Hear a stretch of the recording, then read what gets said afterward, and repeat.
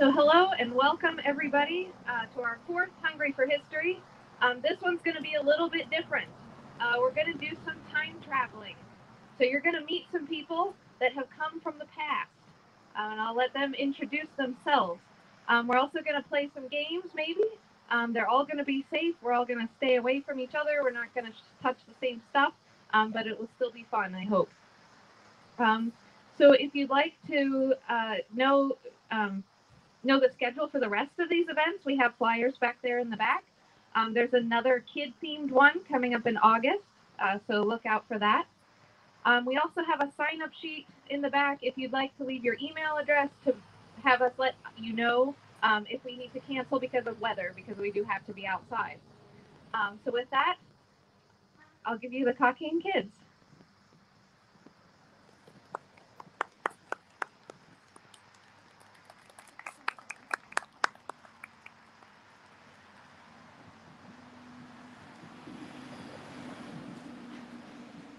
Hello and welcome to everyone.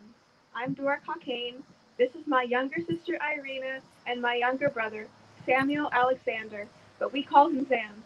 We all grew up in this big farmhouse and we'd like to share with you what life is like for us and some of the fun games we like to play. For us, the year is 1884. I'm 14 years old, Irena is 12, and Zan is 10. Our father, Samuel Andrew Jackson Cockayne, owns this farm.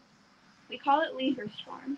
His land goes all the way up onto the hillside, all the way down to the river, and all the way south to my Uncle Vincent's farm down the road. We love to go down to their farm to play with our cousins, Carrie and Emily. We raise lots of different animals and crops on the farm. My father is known across the whole world for the merino sheep that we raise here. Merino sheep are a special kind that grow a very soft wool. He even won a prize for his wool at the big World's Fair they had in Philadelphia to celebrate our country's 100th birthday. We still have the medal and certificate that he won. But we raise other things too. We have special breeds of pigs as well, and chickens and cows and horses. Father's been experimenting with growing new kinds of wheat too, and the hillsides are cut for timber. With such a big farm, there's lots of chores to do every day. The girls help feed the chickens and collect the eggs. I help my dad bring home the cows, collect the wheat, and plow the fields and collect the hay. And then one day I'm gonna run this farm, so I have to learn everything about it. My dad is a well-known man in this community, and I want to be just like that when I grow up. Except for I plan on going into politics when I'm older.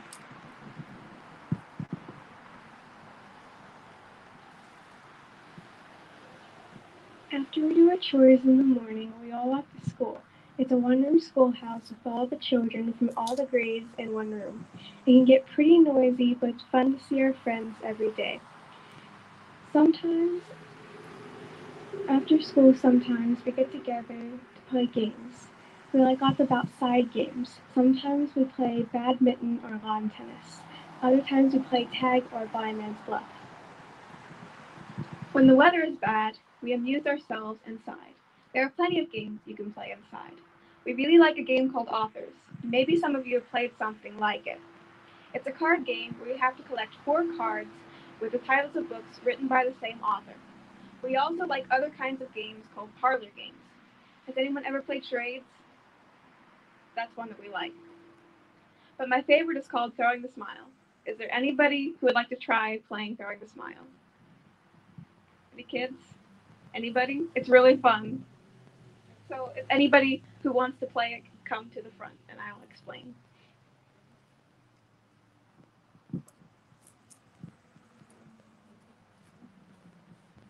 Come on.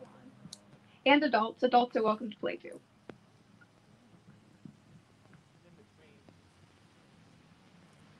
All right. So anybody can join before we start. So we all stand in a circle and one person is it. Then that person has to smile at everyone, but everyone else has to have a blank face. Then it takes their smile, wipes it off, and throws it to someone else.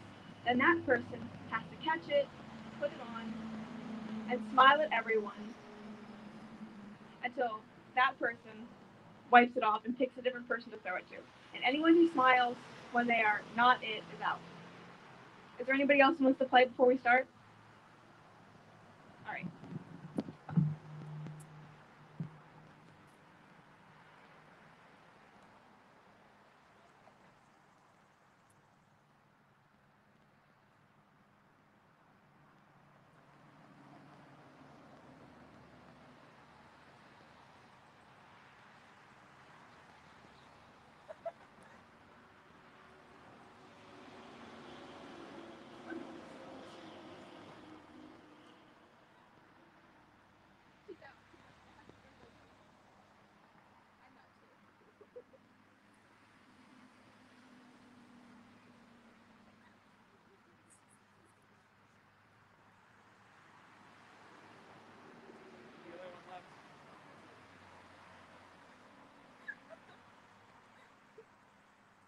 It's a standoff.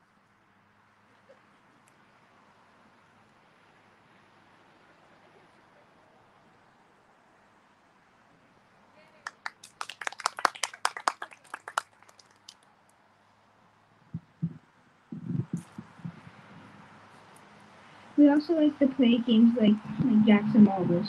To play marbles, you draw a circle on the door and make a cross pattern.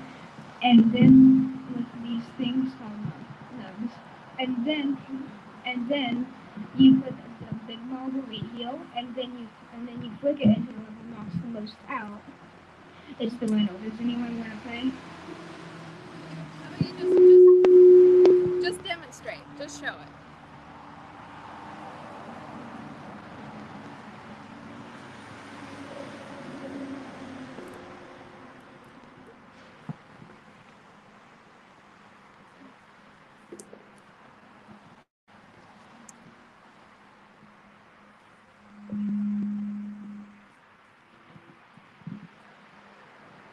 All right. Now jacks are a little different. You have 10 jacks and 1 ball. You scatter the jacks on the ground or on the table. And then you have to pick up 1 jack each time you bounce the ball. You start with onesies. I'll try it again. You start with onesies, which means you have to pick up 1 jack each time you bounce the ball. And then you play twosies, then threesies, all the way up until 10sies. If you drop the ball or pick up the wrong number of jacks, it's the other player's turn. And whoever gets to 10sies first wins. I obviously am very bad at jacks, so I will not be demonstrating this any further.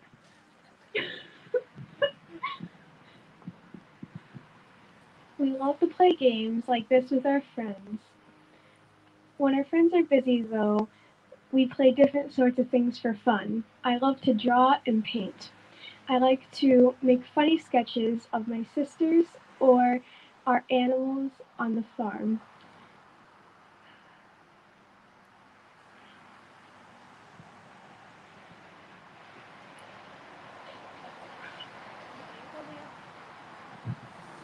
Dora likes to write stories and poems.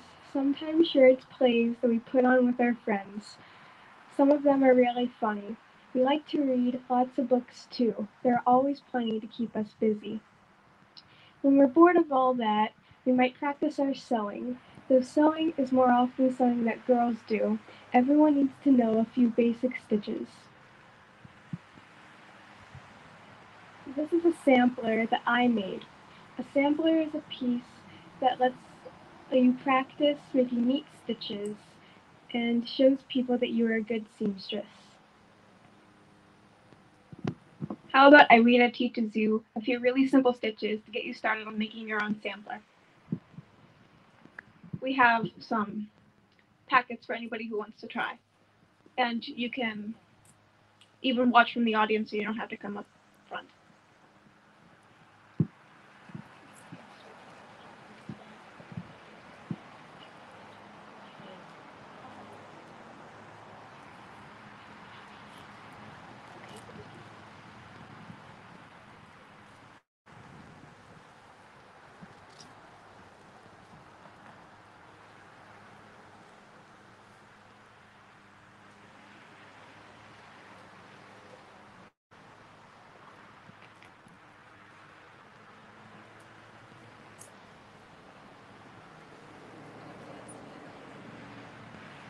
There's 2 over here, Kara.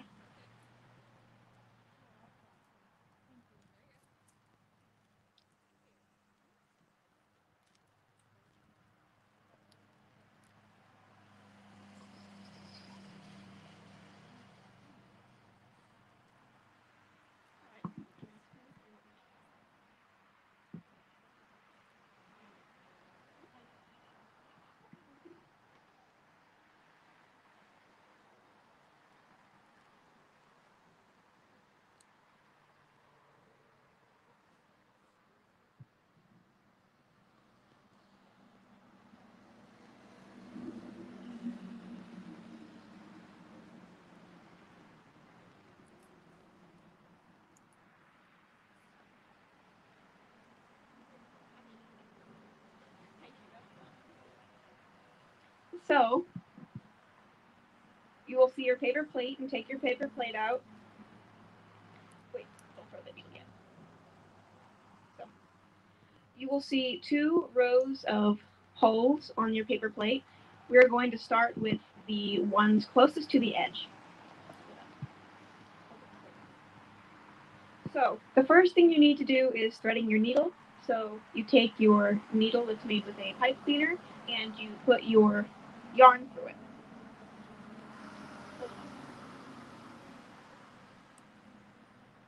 With the knot on the other end. Oh yeah, with the knot on the other end. The end with the knot on it should be at the end.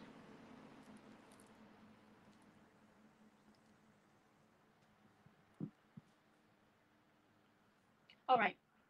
So once you have that done, you will put your needle up through one of the holes on the edge from the bottom of the plate. Like Irena's doing, yeah.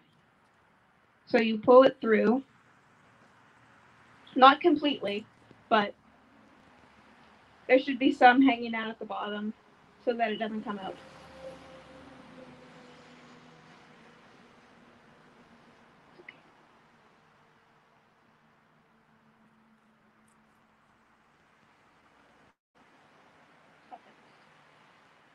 Okay. So then you move to the hole right next to it and go in from the top.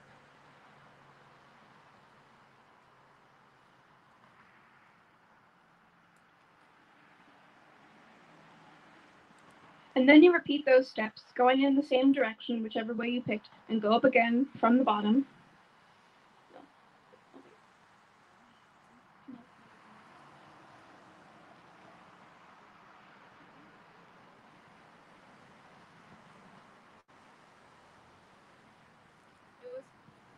It's going to be a running stitch.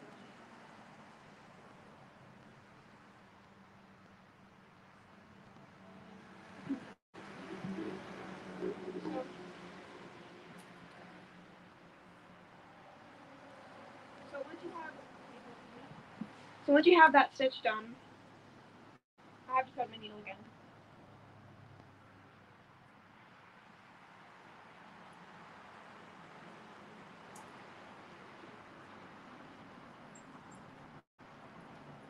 You go up again from the hole next to your stitch, from the bottom.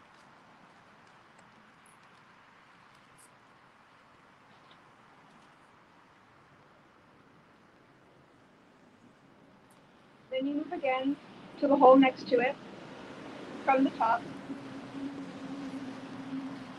And you just repeat this all the way around the plate, going up and coming back down.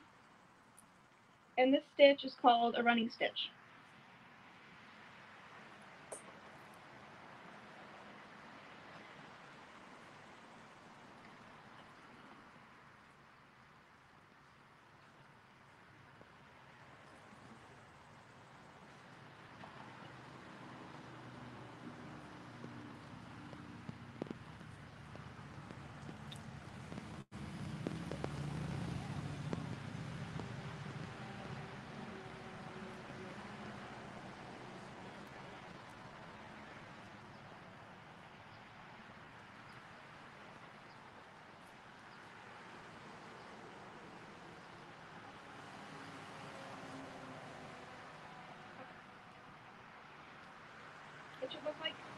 It should look like this at the end. All right. Looks like everybody's about done. So I'll teach you. I'll teach you another stitch called a back stitch.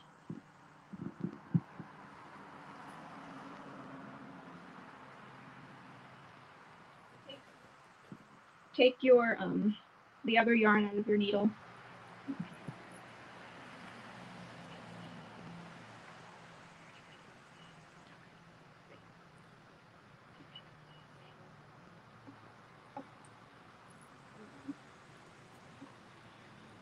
So you're going to pick one of the holes in your middle row and go up again from the bottom, going up. And This time you don't go forward, but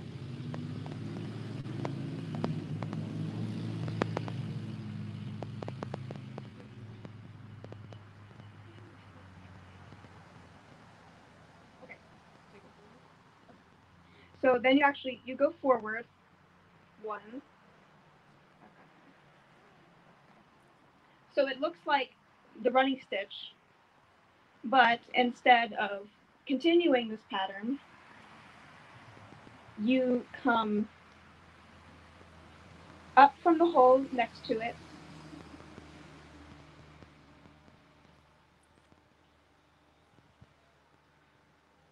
so it should look like this.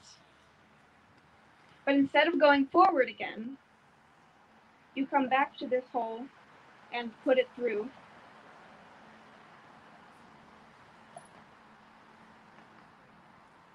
And then this repeats again. You come up through this hole,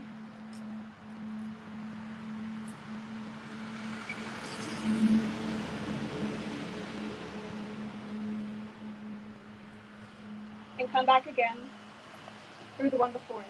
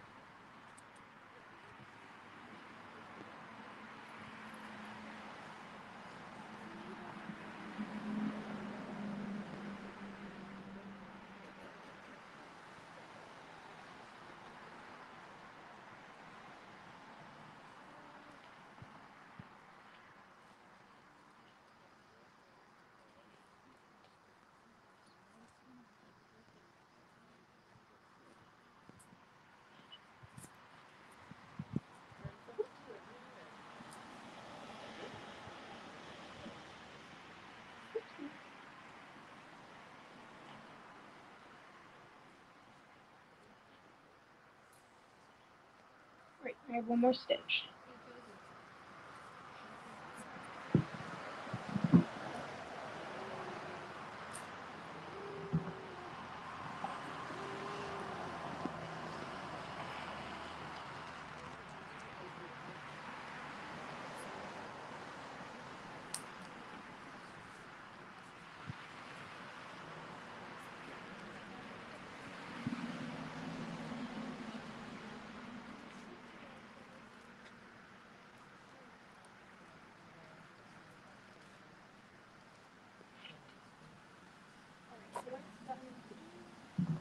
So when it's done, it should look something like this. And for those of you who have these sewing projects, there's a Sharpie up here, and you can come up afterwards and write your initial on the bag so you can take them home.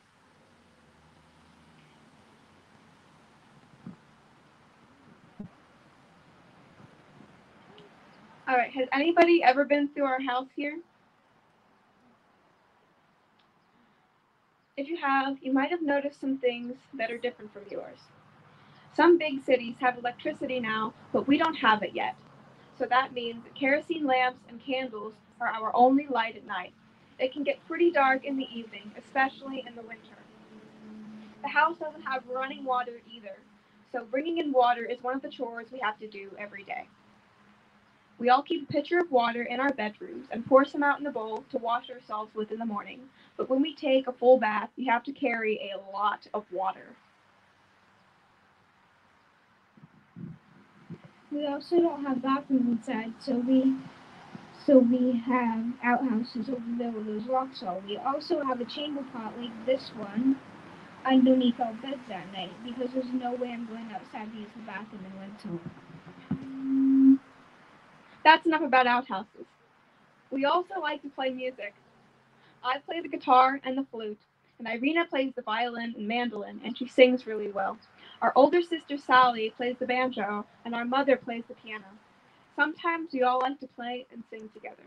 This is a song I've been working on.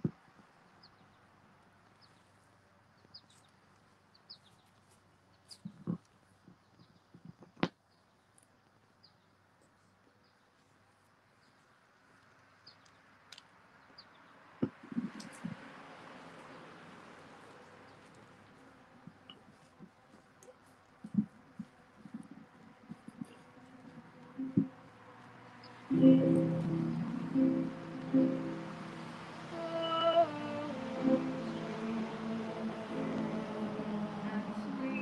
flowers fair to see, one rose beyond comparing, for beauty attracted me. Though eager then to win it, lovely blooming fresh and gay, I find her painted, and now throw it far away. How fine this morning early, all sun shining clear and bright, so late I felt so dearly lost, now each finding light. The clouds seem big with showers, sunny beams no more are seen.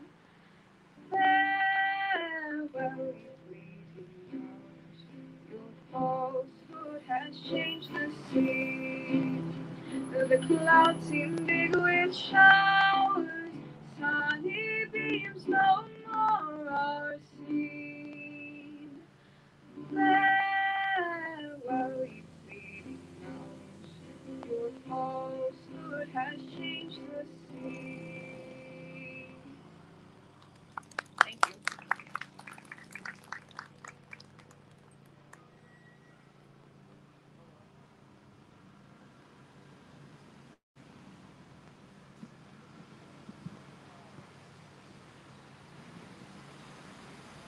Thank you.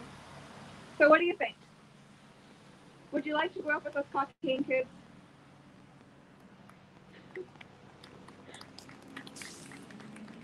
Now, does anybody have any questions or about things we haven't talked about yet?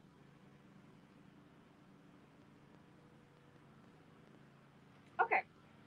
So, we hope you enjoyed seeing what it would be like to grow up in the past. Thank you, everybody, for coming.